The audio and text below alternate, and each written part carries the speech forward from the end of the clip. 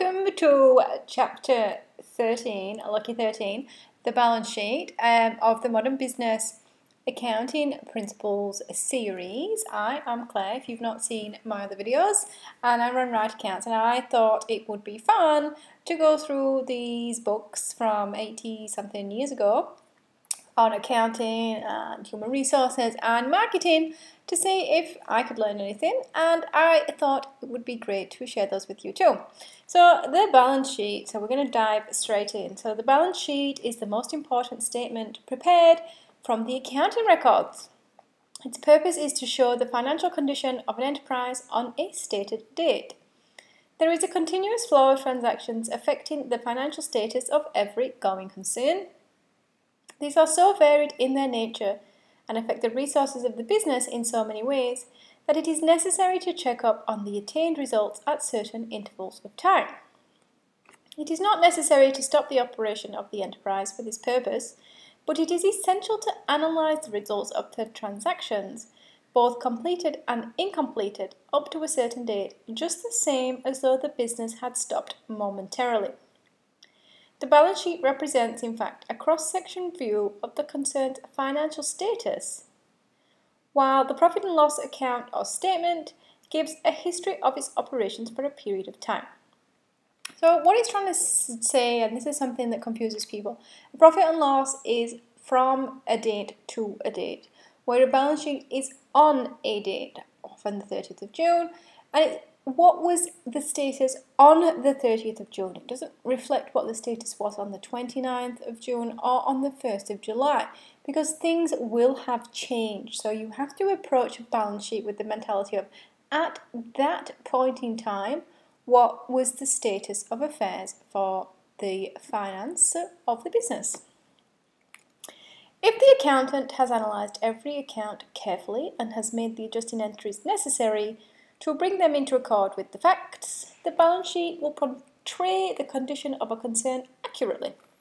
It is not always possible, however, to be sure that every adjustment has been made. Furthermore, there are items for which estimates of values must be made. The amount charged for depreciation on buildings and machinery, for example, is based on estimates that may prove later to be incorrect. This means that the balance sheet may not show the exact financial condition, but does represent the facts as accurately as it is possible to determine them. So what are the adjustments? Well, we have, as one of the early videos, prepayments, accruals, and those sort of adjustments to the values of accounts. So if you've prepaid insurance or if you have wages due, those are the sort of adjustments that it means. And then obviously there's some things in a balance sheet that just can't be accurately determined. For example, that one is depreciation, but the value of a building. So if a company owns a building or has a mortgage on a building, what's the exact value of that building? If you're not going to have the answer to that until you sell the building. Even an appraisal is still an estimate. It's only what someone is willing to pay in an exchange. So you always have these estimates in a balance sheet. So it's never actually going to be exact. But what I'm going to say before we continue is that for many small, particularly handmade businesses, balance sheets are generally fairly empty. We don't really have assets because we don't really operate credit accounts with customers. We don't really have assets in terms of equipment, buildings, that sort of thing, because the threshold from the tax office, we can actually do the immediate write-off. We don't often need to depreciate assets. You can't have an intangible asset that you created. So your brand may be worth something, but you can't actually add that to your balance sheet. And then on the liability side, I don't often see these types of businesses with loans. They don't often operate with credit from suppliers, that sort of thing. So then really the balance sheet can be limited in use for a very small sole trader business, but it will show you proprietorship, ownership, equity, whatever you would like to call it, and retained profits. So it's always a fun place to look to see your retained profits. So It is important in interpreting balance sheets to recognise these limitations. We shall have occasion to examine some of the problems confronting the accountant in her efforts to obtain the information needed to prepare an accurate representation of the financial condition of the firm, and that's probably not something any non-accountants will be interested in. But so what is the balance sheet? So the balance sheet balances are carried forward after the accounts are closed. What remains are the balance sheet items. So a list of debit and credit balances. So what's closed? Well, profit and loss accounts produced should be closed before creating a balance sheet. You can actually create a balance sheet at any point in time. You can go into your accounting software, bookkeeping software, you can click balance sheet, report, you pick a date, you can pick any date. But you've got to remember that your estimates for values on items are not going to be updated. Your inventory is not going to be updated. Your adjustments, prepayments, accrual are not going to be adjusted. So it is best to stick to balance sheet reporting at the end of a period when the adjustments and closing have occurred. So the balance sheet is prepared directly from the opening account balances and arranged in a conventional format with assets and liabilities. I enjoyed this part. So it is merely a matter of historical interest to review the ancient practice by which the balance sheet was evolved out of unnecessary transfers of ledger balances through a balance account until the balance sheet itself was regarded as an account. The balance sheet is not an account, it's a report. It's funny how the book deals with it. The words to and by and abbreviations DR and CR, debit and credit, always appeared in early balance sheet and survive even to this day in bank balance sheets. Not just bank balance sheets, but actually in your bank statement you'll see debit and credit, and they're reversed of how you would treat them in your bookkeeping. So a debit in your bookkeeping is actually a credit in the bank because it's from their perspective. So it's the bank's debit and the bank's credit, not your debit and your credit, even though it's your account. So, although balance sheet is not an account, it will present a clearer conception of the position to businesswomen if the names of the accounts appear on the same sides as they appear on the ledger. That gets into this technical discussion around whether they should be on the left or the right, and in the US they were doing one thing, in Australia and England they were doing something else, but to be honest that has been almost dispensed with because we now use the report format, not the debit, credit, left side, right side format. And internationalization is one of the principles of accounting, as I said in the last video. So making things comparable and standard, particularly across regions for multinational businesses, is actually really important. So it is well understood that the term assets, so that's the first thing you're going to see on a balance sheet is assets, includes all available property and rights which can be applied in satisfaction of liabilities or which can be turned into money or money's worth.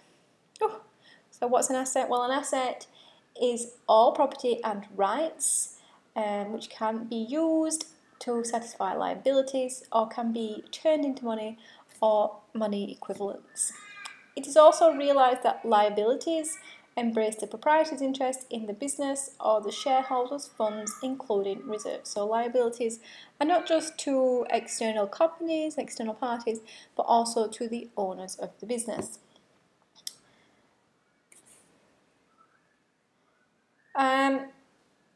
So on the asset side, I listed all the asset items in the possession of the concern, while the liabilities list the claims on the business or equities in the assets, including proprietors' capital.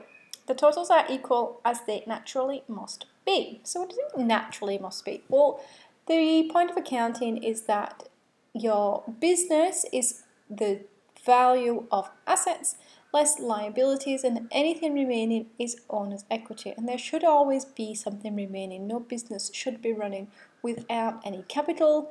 That's not a business, that's a bankruptcy situation. It is possible to gain a general impression of the financial status of the concern and the types of property in which its resources have been invested.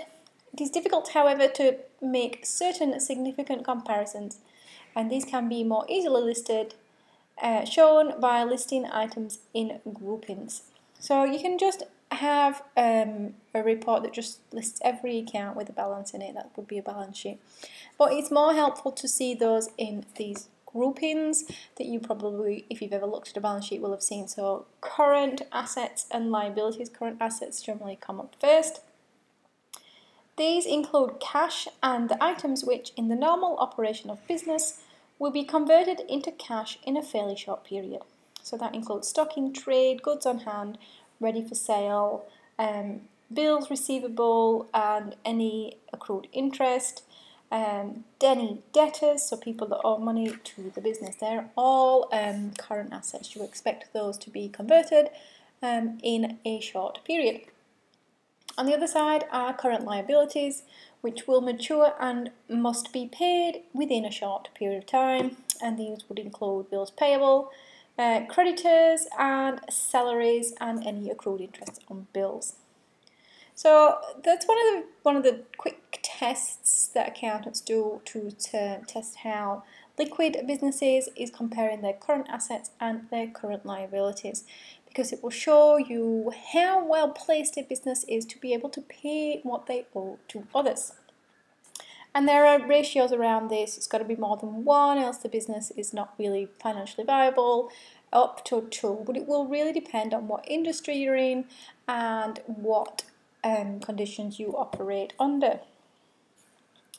But then we move into fixed or non-current, as we would call them, non-current assets and non-current liabilities. But it's important to note the distinction between fixed and current assets is made on an arbitrary basis. There is no question but that a building which will last for 20 years or more is a fixed or non-current asset. But a question might arise as to some forms of equipment or tools that are consumed within shorter periods of time. The usual practice is to consider any item that will not be realised upon or consumed within the period of 1 year as a fixed or non-current asset. Likewise, liabilities which will not fall due within a year are called non-current liabilities. It actually says fixed or deferred. So then the last section you're going to see on a balance sheet is the capital items. So remember, we call capital owner's equity, equity, proprietorship, ownership. So the capital account and reserves. So reserves are what have been retained in the business, are listed under the heading of capital items. In a partnership, the proprietorship accounts of the several partners would be included in the classification.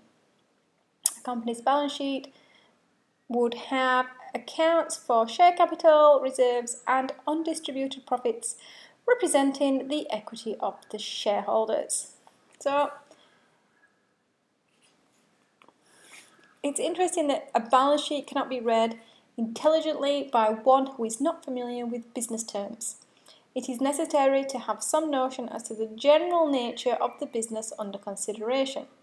One balance sheet of a business enterprise taken by itself would not convey a great deal of information if a person did not have something with which to compare it. So individually balance sheets, as it says, actually aren't that useful. What's changed? Is this, like, you might be able to make an analysis on is this good or bad, but that's based on benchmarks from other balance sheets. So if you just took a balance sheet, you'd never seen a balance sheet before, you really would be at a bit of a loss as to what you were supposed to do with it.